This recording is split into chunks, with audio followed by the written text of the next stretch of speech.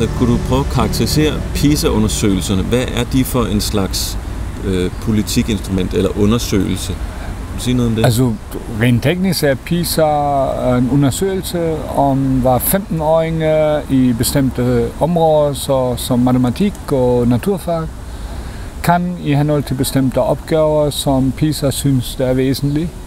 Det gennemføres hver 3 år, og det bruges stort set til at finde ud af, om det PISA spørger om, findes i de forskellige lande. Og det er det. Mere gør PISA egentlig ikke. På grundlag af disse data kan du ikke egentlig sige noget om dannelser, om skoler, om skolekvalitet, undervisningskvalitet eller hvad som helst.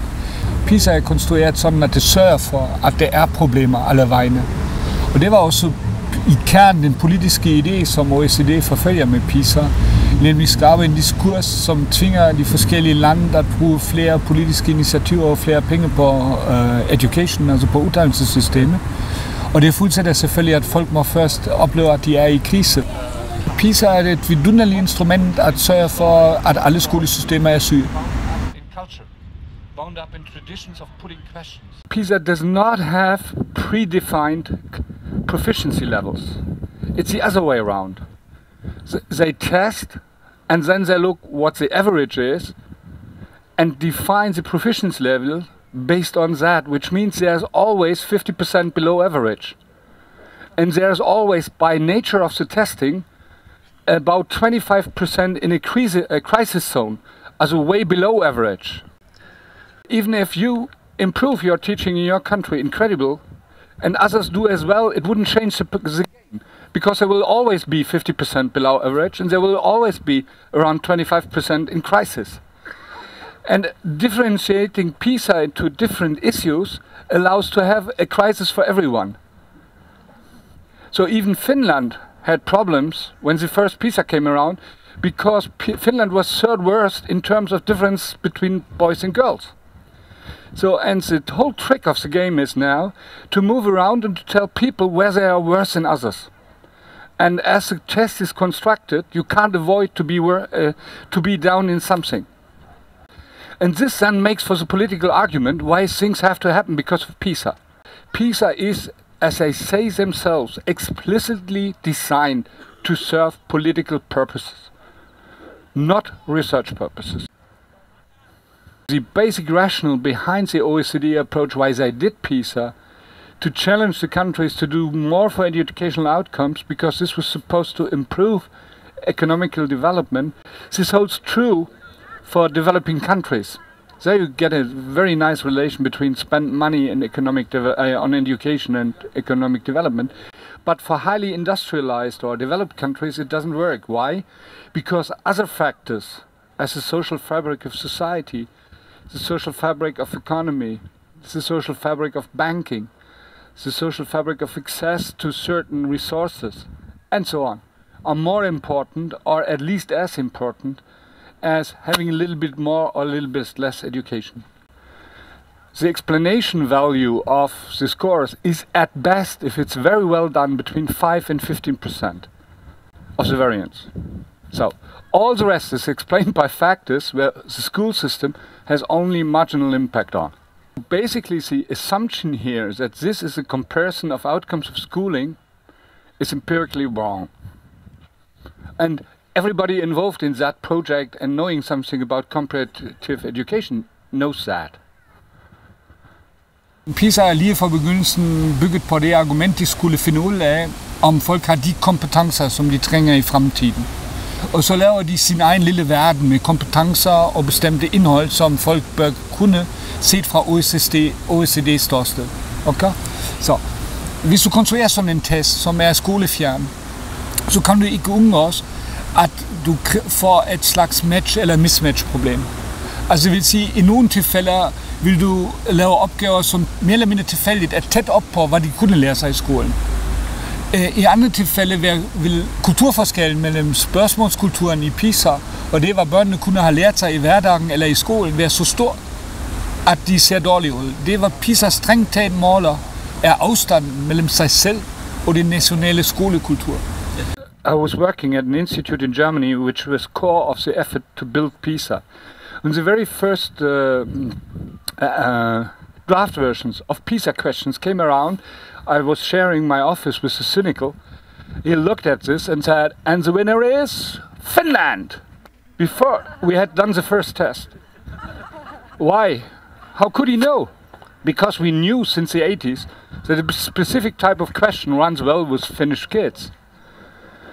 And if you're as long in that business as I am, 20-something years, I could guarantee you a test where Finland would be in the middle or at the end.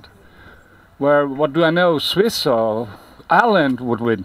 It's simply depending on how close comes the testing to the national culture of putting questions and answering questions.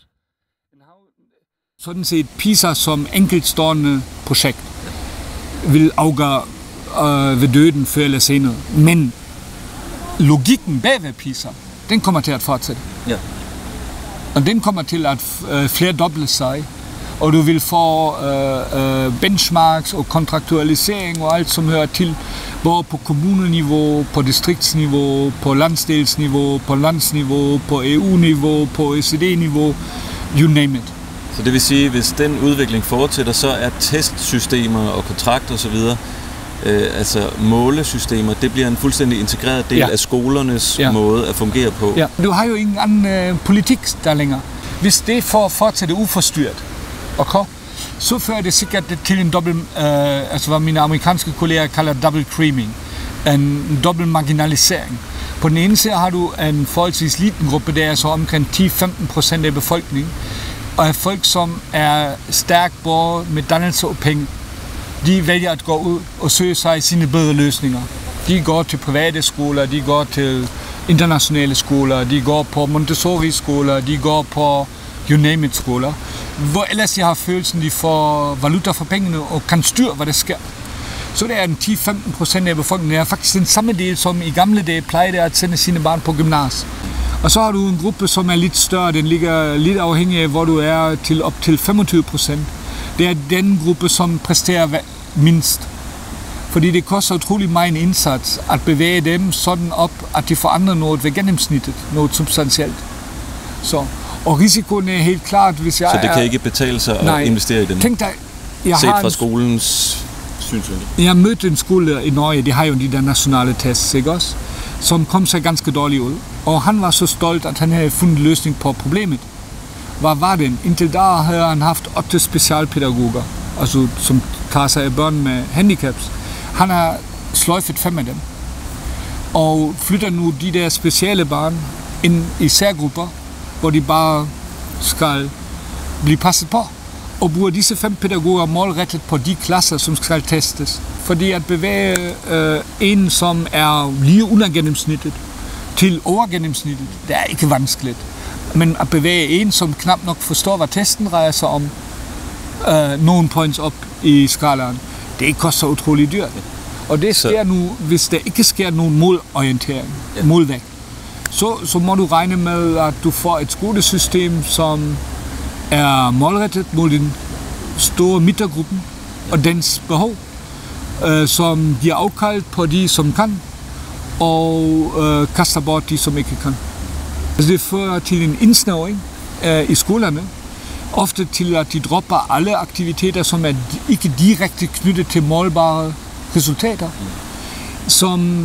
Som min amerikanske kollega David Bologna kalder det om empowering.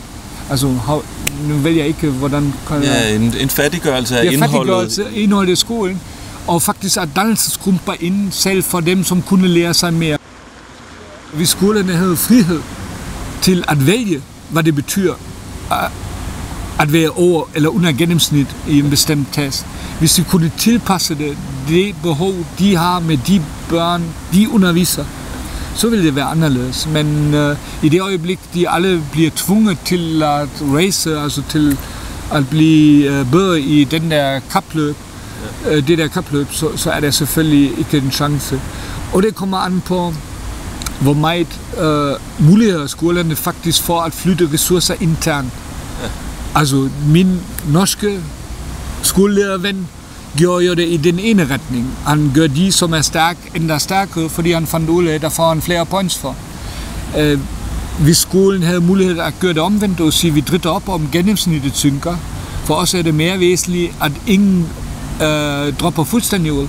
Og jeg bruger heller i stedet for 8 specialpædagoger 13, for at sørge for, at ingen bliver helt udenfor. Skolerne har ingen chance, uden præcist mulighed til at refordele, omfordele, restrukturere situationen for deltagerne, at opnå noget. Og det må de ikke bare have frihed til, nej, det må de faktisk opfordres til og belønnes for, hvis de gør det, hvis jeg vil opnå noget.